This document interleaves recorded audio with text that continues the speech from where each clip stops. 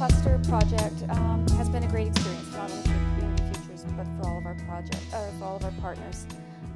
Today we interviewed Nicholas Whistlesill from the Chinook Country Tourism Association, as well as Amanda Jensen, who was hired right from the start to be a key component of the project.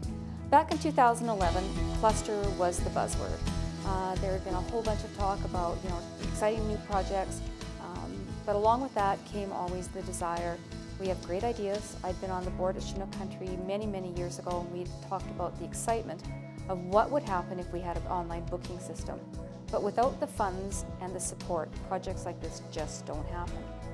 So when RDI and RADF partnered with Community Futures Network of Alberta, we saw a huge opportunity to bring those partners together, to give them the support that they needed, and to help with the financing to make a sustainable cluster project.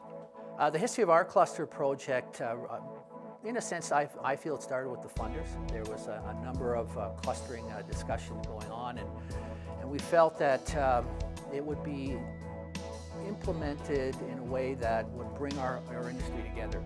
We really needed something to focus on that would allow us and our industry to start working in a more collaborative fashion. So that was sort of the start behind the clustering notion. At the same time, the Canadian Tourism Commission had released really a novel research tool on market segmentation known as the Explorer Quotient, or EQ, and we felt we could bring that in as an element within the clustering. And then finally, there was at that time the whole notion that rural areas were difficult to purchase, and so there had been the development of an online reservation system designed for destination marketing organizations and rural regions that could be used, and we piloted and put those three together. Currently there are 78 partners from the region that are engaged in the project, and they're engaged in a number of different ways, whether it's on the online booking system, having implemented EQ, those type of things.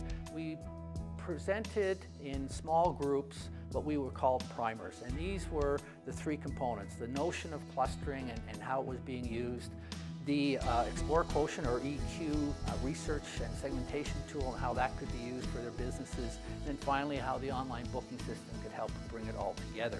One of the big things, I think, is the collaboration. We found that the more the operators had an opportunity to network or interact with each other, the better they understood who they were actually competing with, and or in fact were now collaborating with. And we can only see that that will grow. I was hired as the project administrator for the cluster. I was involved from the first meeting, and was also involved on a contract basis with CF in terms of doing the benchmark surveys, the midpoint surveys, and the follow-up surveys directly with the operators, so we could get a sense of what was actually happening out on the ground. This project was differentiated from some of the other cluster projects by the fact that a macro cluster really was already in existence. There's been a number of tourism organizations for many years that have brought the tourism industry together in southwest Alberta. But what this project allowed for was the growth and development of that cluster. There had been a lot of fractures in the industry before this point, and this project allowed the volume of operators involved to increase, and also the quality of their involvement to increase in terms of their ability to work together. Tremendous impact. I think one of the biggest things in a grand sense is that the fracturing that existed within the industry is all but gone. This project gave tourism destination organizations as well as operators themselves a common language to speak from, and gave them a common platform and a common goal. So we're really seeing a synergy, if you will, with all of those in the industry. Another key aspect is to have a sustainable business plan.